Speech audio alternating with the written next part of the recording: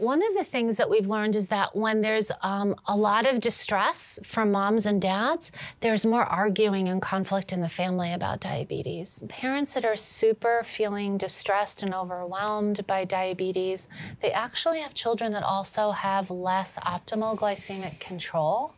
They have children that feel less confident and competent in their own ability to make decisions and take care of their diabetes.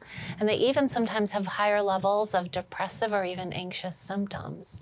So for parents that are feeling a lot of distress, my recommendation is to find great people to talk to get some support, sometimes in the online community, and to talk as a family about how to just help with that, because it does affect the whole family, right?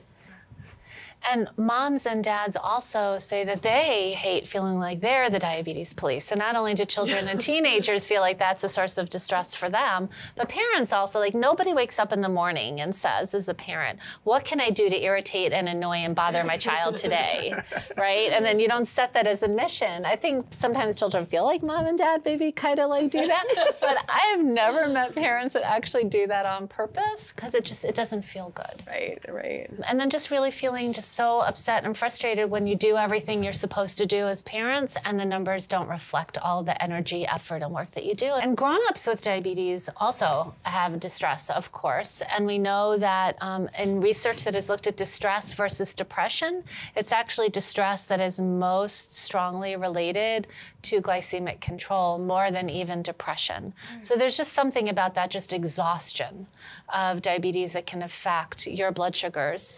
And if you have a lot of distress, it can actually increase your risk for becoming depressed by more than 2 times the risk. But there were some really nice studies that showed that when grown-ups can sort of treat themselves with a little more compassion, when they can be a little bit more forgiving of themselves, and when they can view things that are frustrating or negative, not as a reflection of who they are as a person, but just like as a temporary event, they actually do better. If you are the partner of somebody that lives with diabetes, you are the wife of somebody that lives with diabetes, that can also lead to distress. Mostly it's worries about your loved one having a low. Yes. And trying to engage in ways to prevent those lows without them getting irritated or annoyed. I always get a burdensome feeling with the person that I live with. I always feel like, I hope I'm not being a burden on you because I'm low and you have to get out of bed to run and get me something to drink. Or if, you know, you're tired of driving and you want me to drive, but I just can't do it. You know, that is the major anxieties that I have within being in a relationship with someone that's not a diabetic. So we know that if we try to work towards improving our distress, and there are lots of different things that we can do, that it's going to help our A1Cs, it's going to help our daily self-care, our energy, to be able to do that the way that we think about and the decisions we make about diabetes, and prevent us from sliding into burnout or even depression. So some practical tips that I think are helpful is, one is to just, when things are frustrating, try to find something that's beautiful to look at. Whether it's a garden, or going to a museum, or going to a movie, but just give your eyes a feast and look at something that's just beautiful. And sometimes that can help sort of reorient you for the other 23 hours.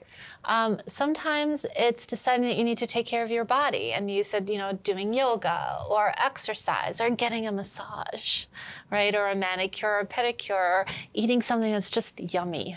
Right? Just because it's just yummy, right? Like, count the carbs, pre-bolus, but just sort of give yourself that, you know, it's just sort of, I'm doing this because it's just it's so good. Or engaging your hands in something, right? Like building something, creating something. Like clay.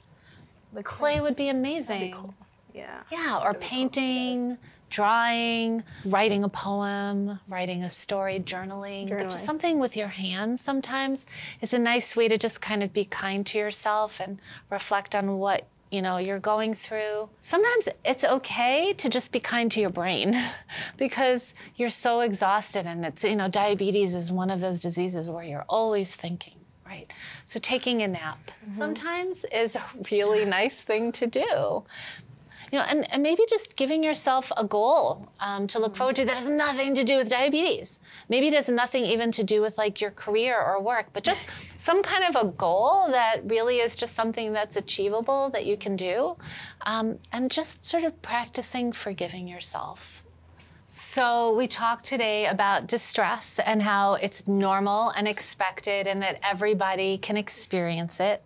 We talked about lots of different ways that we can take care of ourselves during distress and be good to ourselves and really decrease distress.